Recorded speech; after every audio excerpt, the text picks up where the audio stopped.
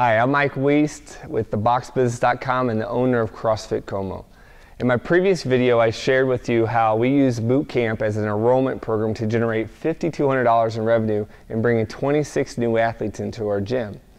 So I'm going to talk to you a little bit about the first day, that first experience somebody gets when they join our gym through our Bootcamp.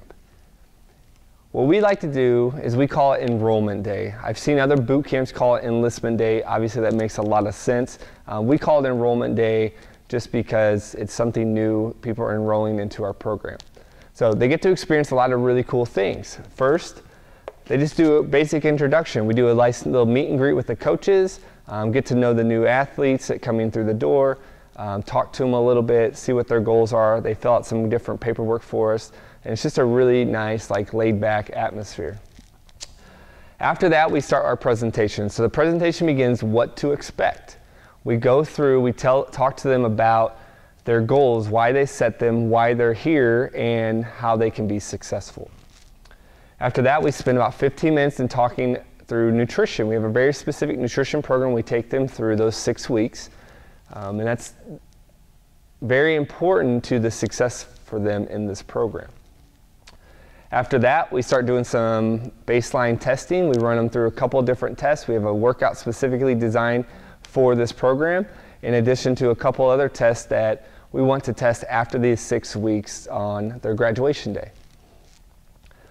One thing that's really cool, my wife actually takes before pictures. Most of our new athletes are female, and so my wife goes through and takes before pictures if people want it. And we've had a few of these boot camps, and very few people actually don't want their pictures taken, but for the most part they do. And it's really amazing to see where they started to where they end. It's also a great marketing tool for future publications or advertisement of the boot camp.